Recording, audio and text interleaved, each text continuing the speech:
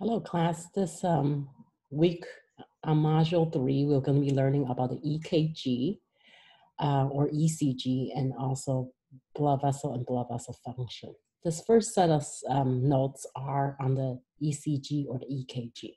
The name are the same depending on what you use. So let's start looking at what is the ECG really measuring. So if you look at the word, the ECG is measuring, you're looking at electrocardiograms, which means a gram is a graph of the electricity of the heart. So if you look back last part of the lecture in the last week, we learned about the conduction system. And the conduction system is a series of electrical activity through the heart, resulting in different actions of the heart.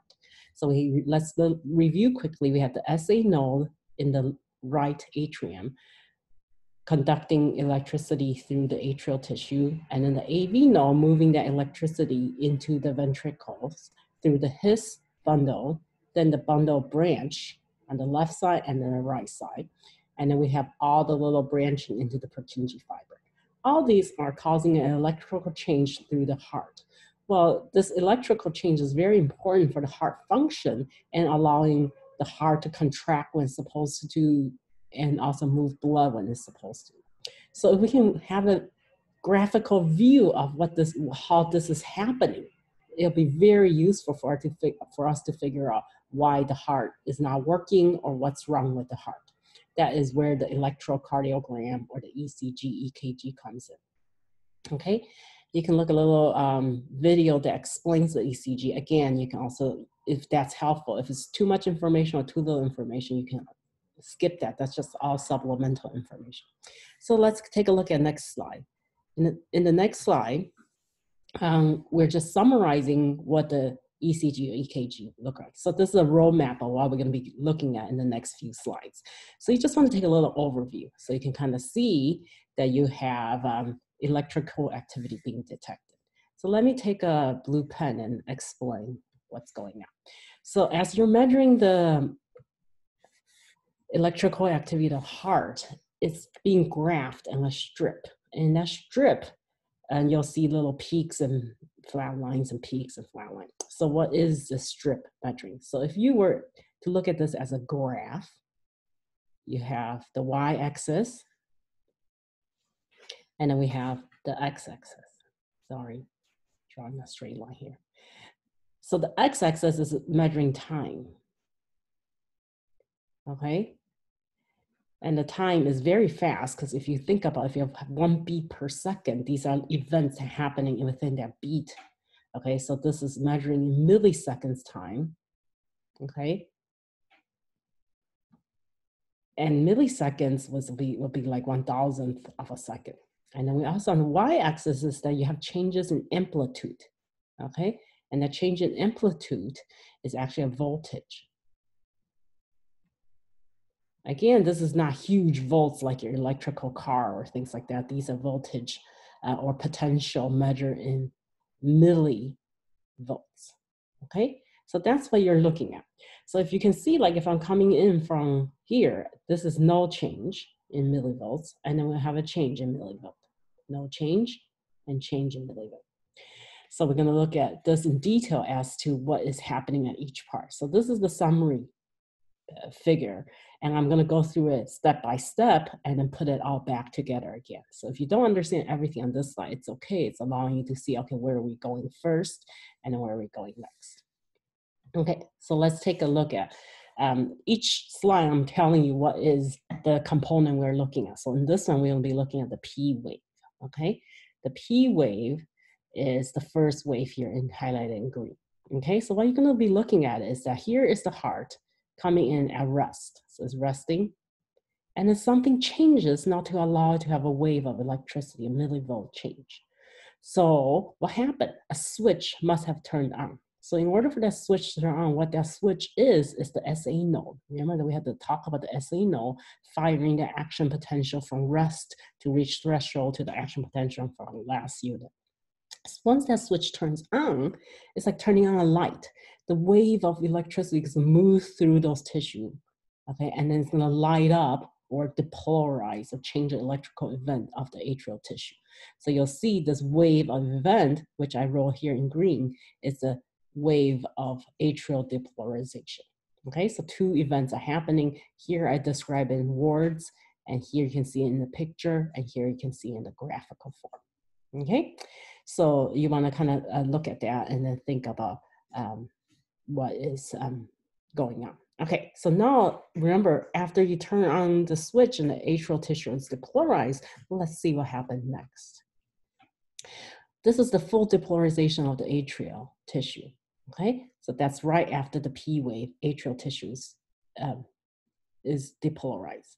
Now we have a flat line. So in this flat line area, what's happening? There is no electrical change, but something is happening, right? So after the atrial tissue is depolarized, it's now time for it to do work.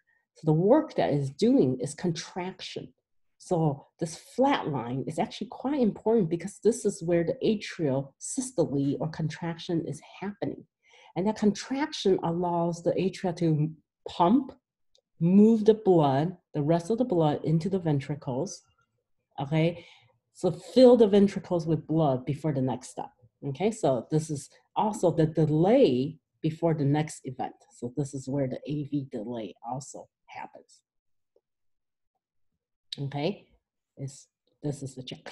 So we call this the PR interval, but it's actually in this little highlighted region.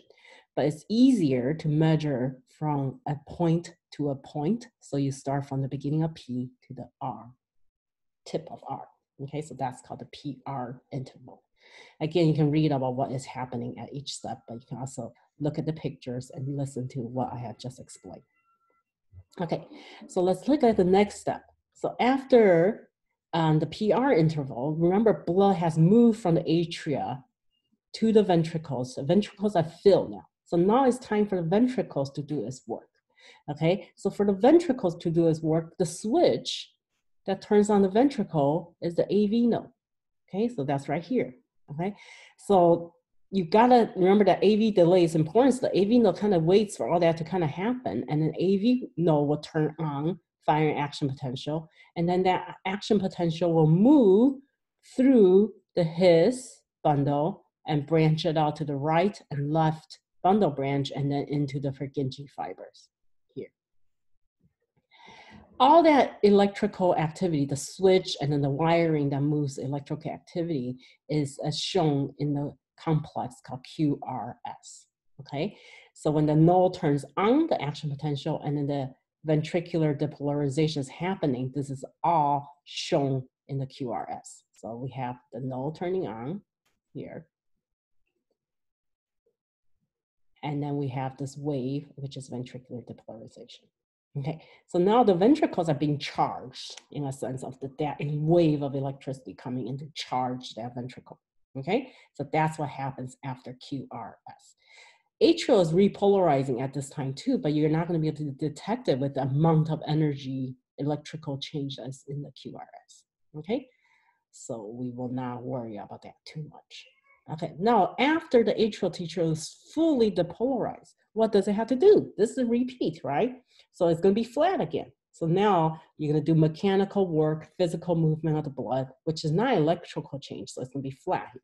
So we're looking at the ST segment. And the ST is when you see the ventricles pumping blood out of the heart, okay? And this is happening right here in this highlighted region, ventricular systole, okay? Okay, after ventricular systole, now the heart has returned to rest or repolarized. So repolarized is symbolized by this red color. So this wave, T wave, is showing a wave of electrical change that is ventricular repolarization. Okay, you can see that wave. Okay, that's the T wave. And after the heart has repolarized, it's actually at rest. So from here until the next P wave, this is time between the beats. So it's called diastole, rest time, time between the beats, okay? So then you're gonna go on again one star PQRST, rest, PQRST, rest. Okay, so that's actually the gist of what's going on in the EKG. So I also have drawn this by hand, okay, and that summarizes everything I talk about, okay. So I have this video.